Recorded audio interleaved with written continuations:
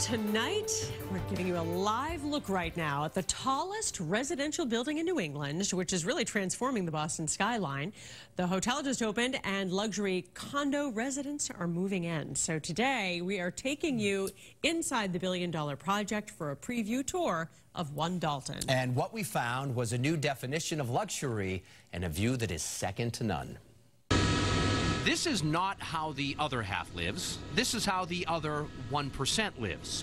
One Dalton soars above the Back Bay, 61 stories. Boston's second Four Seasons hotel on the bottom, and 160 condos above that, ranging in price from $2.5 million to this still under construction $40 million penthouse. It's an amazing experience, candidly, to change the skyline of a city. Longtime developer Dick Friedman is the major force behind the building. This building is spectacular on the skyline. It's the end of the high spine that's formed by the Hancock and the Prudential. Tech billionaire Michael Dell has reportedly purchased one of the penthouses.